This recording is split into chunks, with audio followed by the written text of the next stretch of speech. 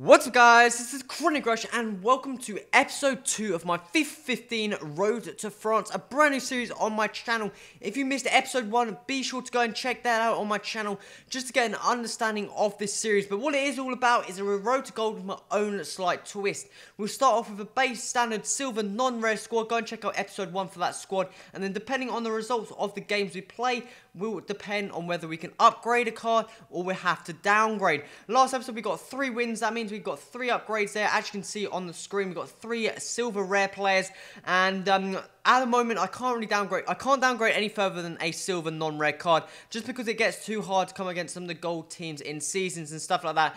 But when we go into some of the gold cards, it gets a bit more interesting and stuff like that. But as you can see, we're going to go for this player here, Guilavogui, a CDM, plays for Wolfsburg, and looks like a very, very good player to swap out for Vanquir, a fantastic player. And last episode, we scored some absolute screamers, so go and check that out as well. And when I mean screamers, I mean long shots for days.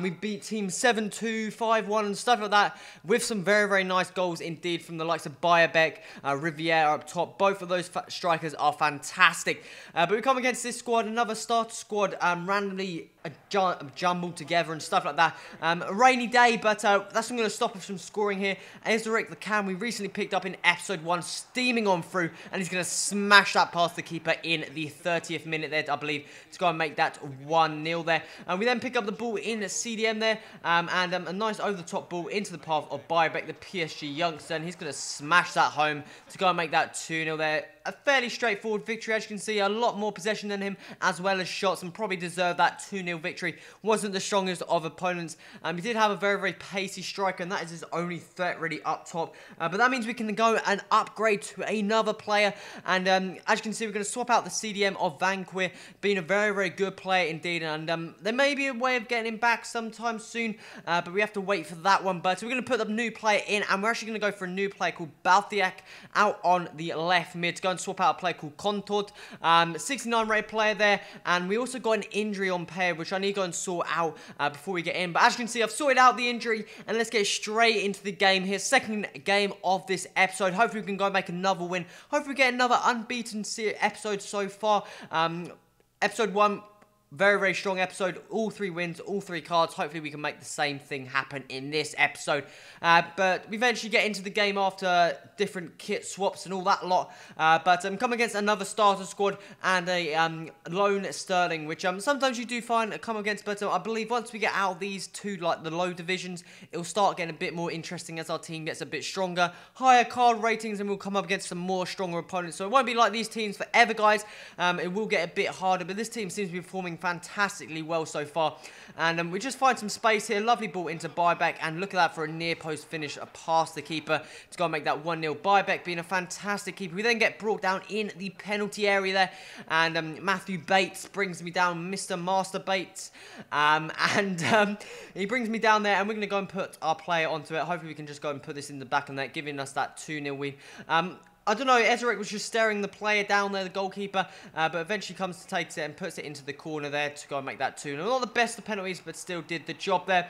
Bayerbeck, again, doing some fantastic work, weaving on through with another fantastic finish at the end of it to go and make that 3-0 there. And this guy had enough, 3-0 down before the first half, see you later, mate. There you go. So we're going to pick him up and disconnect. I believe that's the first disconnect of this series, which is just annoying since you don't get the full amount of coins. But as you can see, he didn't have a single shot on goal for a full half nearly. So it wasn't going well for him, should I say the least. I was pretty much dominating him, and I was waiting for some long shots to go into the back of the net. But that means we can go and swap up our left mid, who conveniently timed. He has run out of contract. We also need to put a contract onto Leonard Zuma. That is not actually Kurt Zuma. That is his brother, and is a very, very good card as well.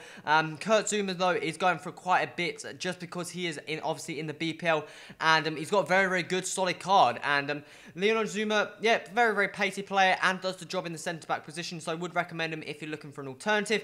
But we're actually going to go for another centre-back, and it's going to be this player here, Diakite.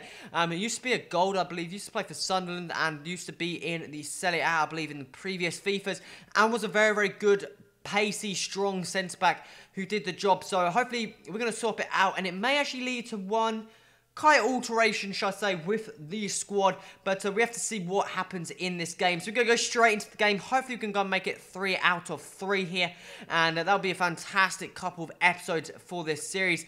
But we eventually get into the game, playing against this kid. I'm not sure why I didn't ready up long enough, but like I said last episode, I am really enjoying the fact you can now get international badges and kits. It just makes everything look a lot fresher, which I think would have been a big help in my my World Cup squad builders. I think that would have been really good. But this is a squad here, another starter squad with some goal players as well as a loaned Neymar up top, which can always be quite threatening with his pace and stuff like that. But this ball, this guy really should have cleared that one in the first one. We eventually falls to Guilavogui, the CDM we recently picked up, and he's going to put that into the back from there. This game was being a bit of a lag fest, but the over-the-top ball there into Riviere, he's going to put that past the keeper to go and make that 2-0 there in 20 minutes. And this guy, very similar story to the previous game, was getting absolutely dominated and must have had enough there. As you can see, I think he went for the Xbox turn-in off approach instead of the actual forfeiting the game, because it took long enough for it to come through, but eventually did come through,